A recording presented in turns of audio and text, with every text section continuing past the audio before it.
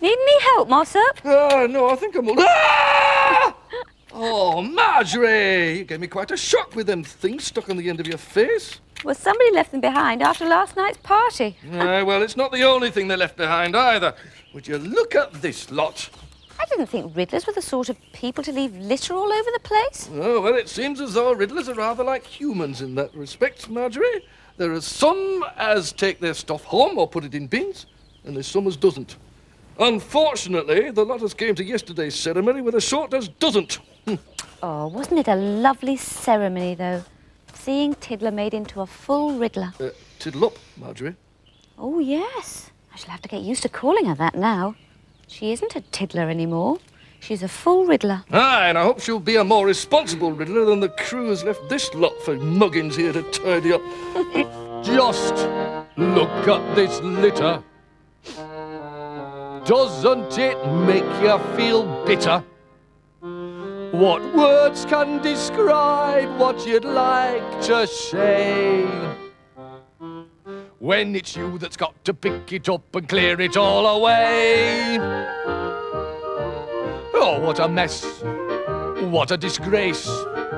There's folks been dropping litter all around the place. It makes me mad. It's past a joke. Why don't they put it in a bin like decent folk?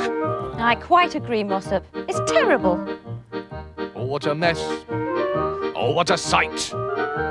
There's folks been dropping litter and it's just not right. It's dangerous and dirty too. Why can't they put it in a bin like me and you? I mean, look at this, for example. Ah! Oh, my goodness me. Oh, look, there's Mossop. more rubbish for us to tidy up. Well, I hate to say this, Mossop, but you're not going to clear any of it up with this. Why not? It's a human-type cleaner, that is. I got it from the greenhouse where you kept all that stuff. Very good at tidying away dust and rubbish, a human-type cleaner. Yes, but this one doesn't work. It's broken. And even if it did work, you'd need to plug it into the electricity. Broken, is it? I thought it wasn't tidying the stuff away quite as effectively as it might. Oh, well, if it's broken, I shall just have to mend it. No, you won't, Mossop. It's very dangerous to tamper with electrical things, even if they're not plugged in. Tamper? Tamper? I'm not going to, as you say, tamper, Marjorie. I'm going to mend it with thought magic. Thought magic? Well, what's that? It's something that only very clever riddlers can do, Marjorie. What you have to do is concentrate and think magical thoughts, and then you can make things happen. For instance, if I were to think the magical thought that this here cleaner was mended, it would be mended. Can you do that? Well, I'm not sure, to be honest. But if I'm going to become a Mossy Boots, which is the highest form of riddler there is, I shall have to master thought magic. Wouldn't it be easier just to get a broom and sweep it all up? You have no faith, Marjorie. Just watch, and you shall see the power of thought magic. Right. Cleaner, you are mended. There, I should have done the trick. Do you mean to say that that's mended now? I do. And if I switch it on, it'll start to work? It will. Are you sure? Positive. Well, at least I thought it was positive. Well, I thought it would do something. Oh dear. I'll get the broom. Hey, no. I shall try again, Marjorie, and I shall keep trying until I succeed.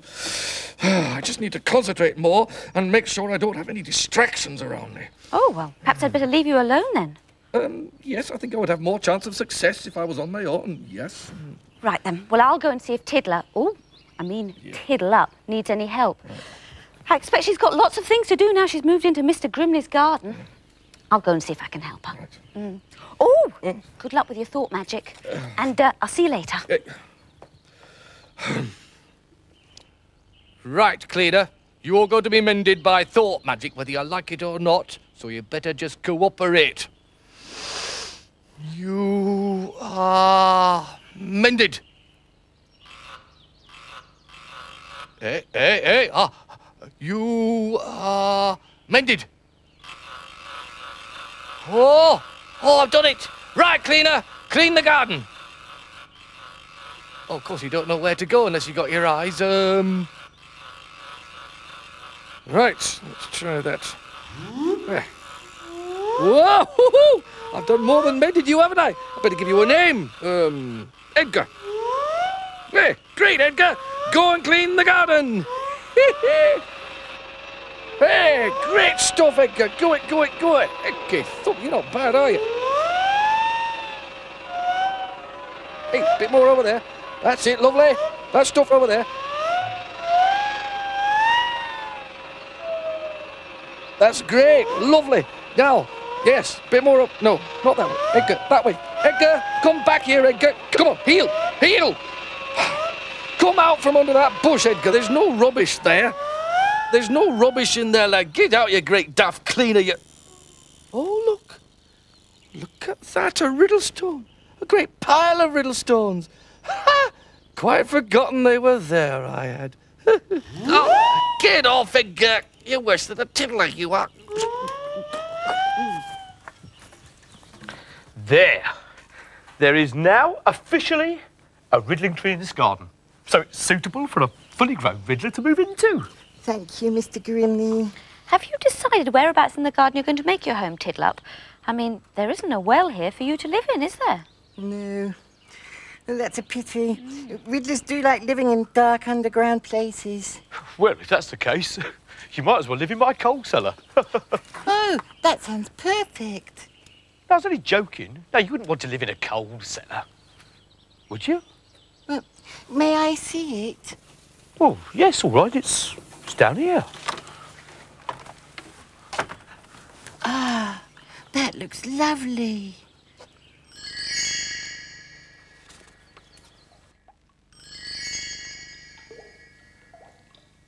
Really lovely. Lovely? How can you say that? This would make a perfect home. Are you sure about this, Tiddlup? I mean, it's filthy down there, full of coal dust. But I can always clean it out, Marjorie. Yes, but I mean, to actually live down there? Well, rather you than me. Hey up, Marjorie! Oh, you ought to be more careful, Marjorie. You nearly fell down that hole, you did. Oh, would you look at that? What a wonderful place it is. All dark and gloomy and homely-like. Have you thought of renting it out for riddlers to live in, Mr. Grimley? Well, not renting it out as such, but I've told Tiddlup that she can live down there if she wants to. Free of charge, of course. That's very kind of you, Mr. Grimley. You're very lucky, Tiddler. I know. Oh, Tiddler, will you stop doing that? Hasn't anybody ever told you how dangerous it is to come creeping up on people like that? I could have fallen down that hole, I could. Sorry, Mossop. What's that? Well, Tiddler, I'd have thought you'd be able to guess that from the number of Aesop's foibles I tested you on. It's a riddlestone. Oh, but it's not the same as my riddlestones. No, it's an old model. Belongs to somebody who was made up to a full riddler many, many years ago. Oh, and who might that be? Me, of course. Do you mean to say that this is one of the very riddlestones that your riddler used to test you on Aesop's foibles when you were a tiddler? That's right, Marjorie. Gosh, and you've kept it all this time? Yes, that and all the other ones. I've kept them all. But why? Once a riddlestone has given up its foible, it won't do it again. Ah, these newfangled ones, yes. But in the old days, they built riddlestones to last. This steam-driven riddlestone will tell you its foible as often as you want it to. Are you sure? Yeah, I'll show you if you like. Aesop, Aesop, tell us a story, do.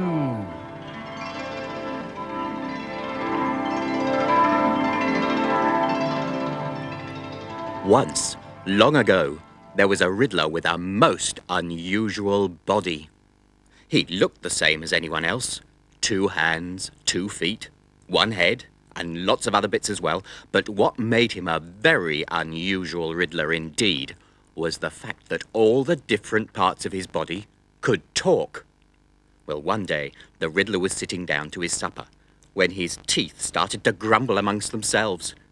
"I'm fed up to the back teeth," said one of his front teeth.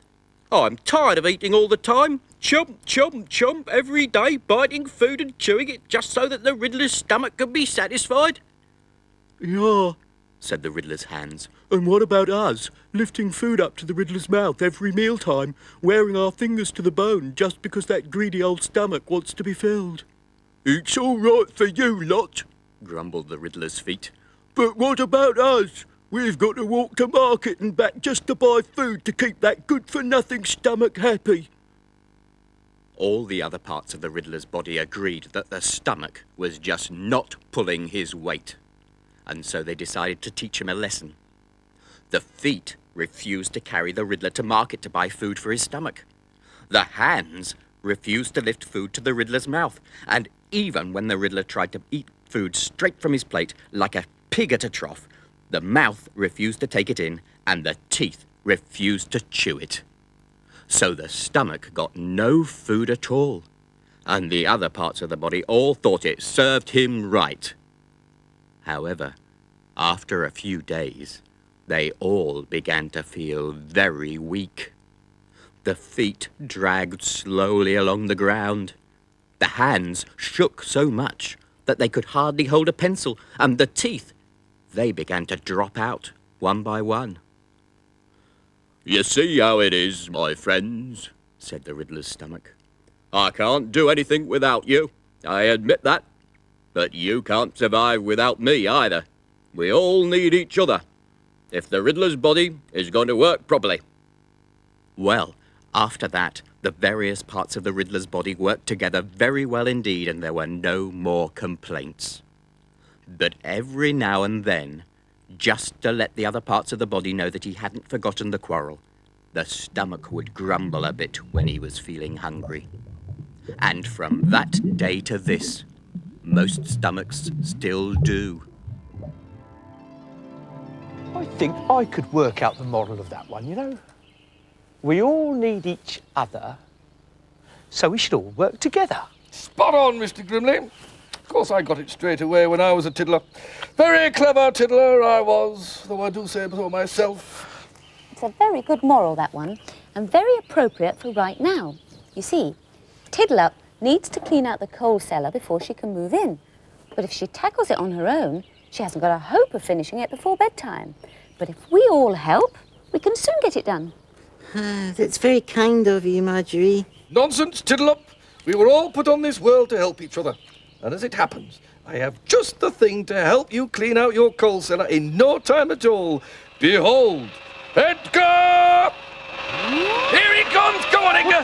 Down the hole, Edgar! There's the boy! There's the boy! Go on, go on, go on! You know you can do it! Hey! That's the most amazing thing I've ever seen. I wouldn't have believed it if I hadn't seen it with my own eyes.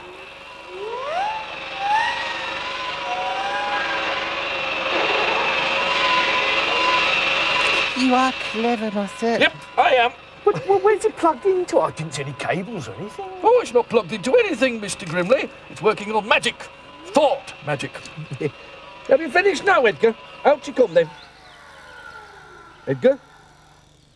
Edgar? Ah, there you are, Edgar. Good boy, Edgar. Good boy. It gets the bit. Good boy, Edgar.